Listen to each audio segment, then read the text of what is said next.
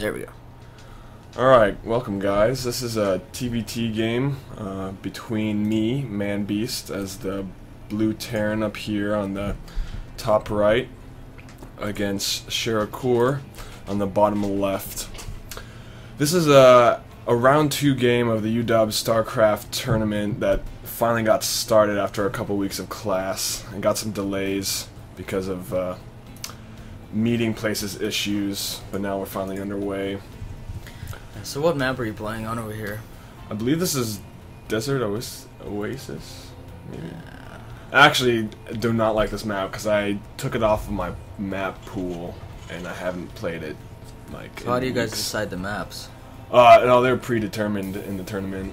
I see. Like normal. So TvT is pretty mirrored, as you probably know.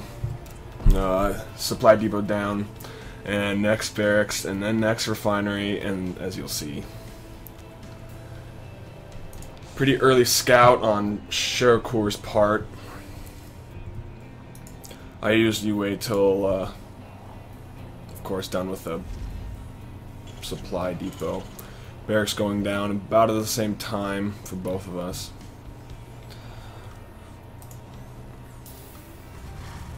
On this map, it's very important to keep on top of these Zelnaga towers. Since it's such a large map and a lot of space in the open in the middle, having sight is pretty important. Yeah, it's surprising that one of you didn't go for Reapers, as the cliffs would provide a good opportunity for that. Yeah, I don't really know how to use them all that well while trying to continue on with my normal build. Especially since, don't they require a factory now for a, I don't know, some nerf really kind of screwed up the Reaper. Yeah, requiring a factory would be a nerf, indeed.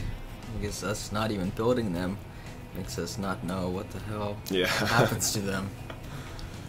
So, he did decide to build a bunker here at the natural expansion, which is an interesting move on such a large map. You're gonna have to it's just a deny, I guess, but he does cancel it here in a little bit, because I didn't notice that at all when I was playing. So factory's down for Manbeast here, but yeah, there it goes. They got canceled. Yeah, but not for sharakorr here. So he did get the orbital command a little bit quicker than you. I wonder how that panned out in terms of minerals. Pretty even so far.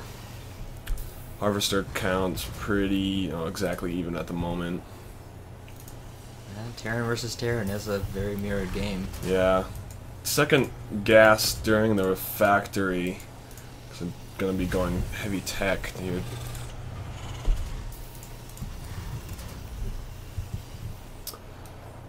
At least he's on top of his supply depots. I usually, what am I at? 3 now.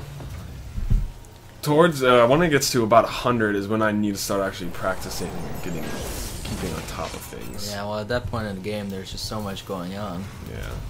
It's definitely hard to keep up with your macro. So 2 more racks going down for sharakorr.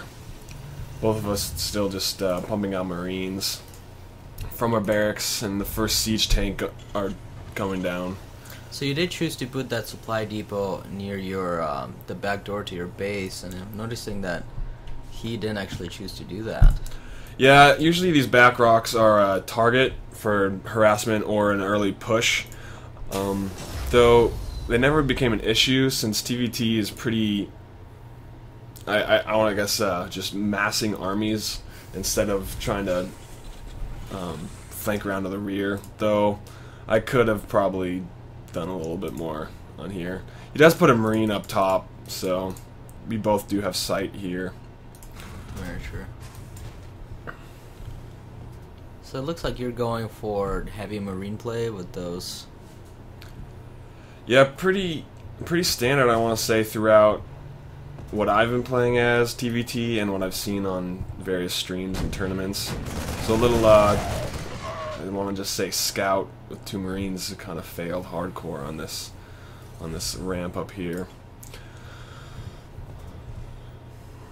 So siege tech going down for Manbeast, and I believe the factory just getting a tech lab now.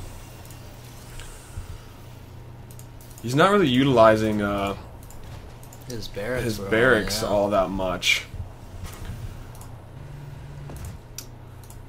Expansion going down as well.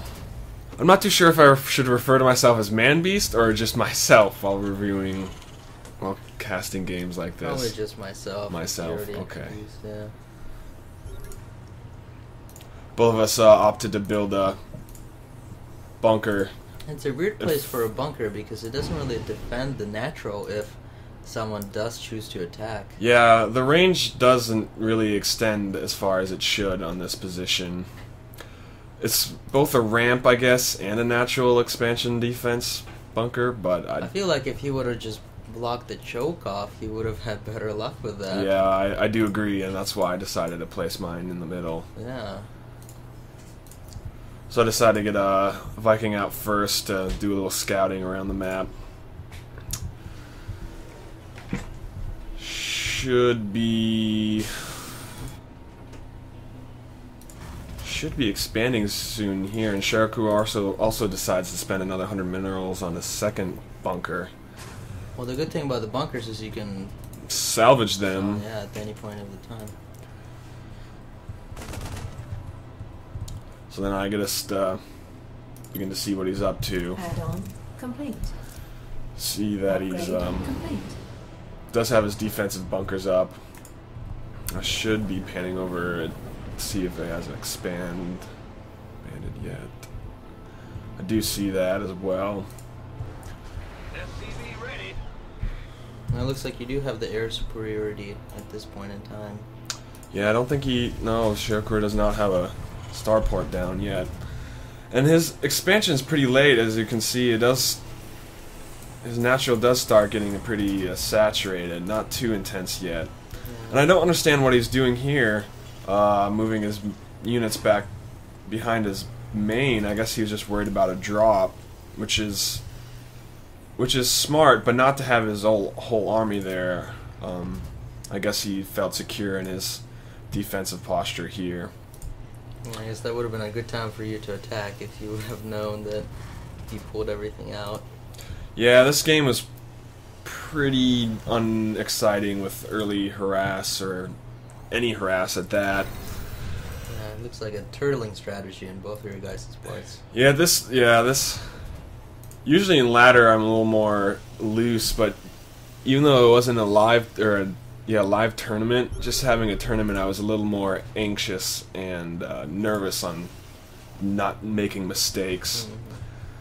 You guys did choose to upgrade your weapons at the exact same time. Yeah. So some variation throughout our builds, but still pretty similar. Both of us actually deciding to go and clear out these rocks at the gold expansion at the same time as well. And the sharakorr opts for a planetary fortress that is natural, which I didn't really understand why. It does cost 150 gas, which I guess I would put forward to use in this upcoming reactor starport here. Yeah, and at the same time, it doesn't allow you to have that extra mule come down every 10 seconds or whatever it is. Yeah, that's true. Those mules and scans are very helpful, especially when you're trying to figure out what the hell their opponent's doing on such a large map. But if you can see on my screen, I do have a large vision of the map. I did have my Viking here over the expand, so I did see that he did clear out the rocks, so I decided to come and push in here a little bit. That's a very good choice. Having that air superiority really helps, because the only place for him to retreat would be up that path where your tanks would get a bunch of shots on him.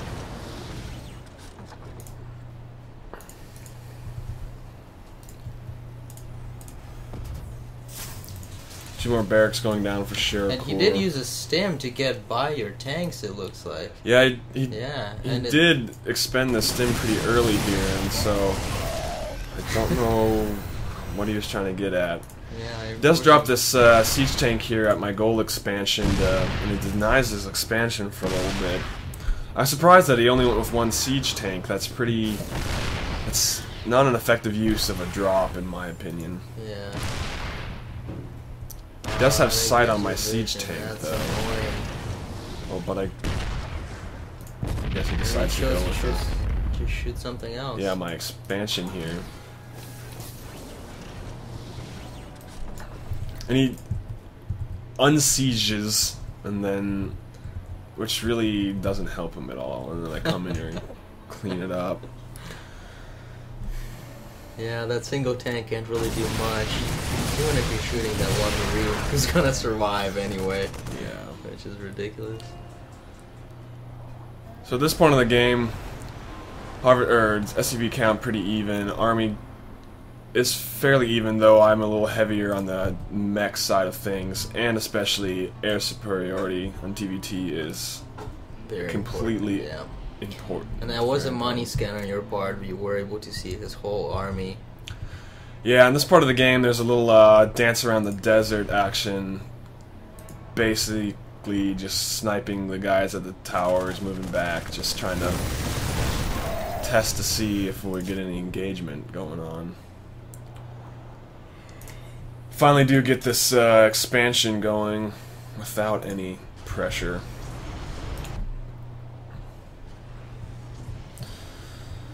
Large bio army for sharakorr.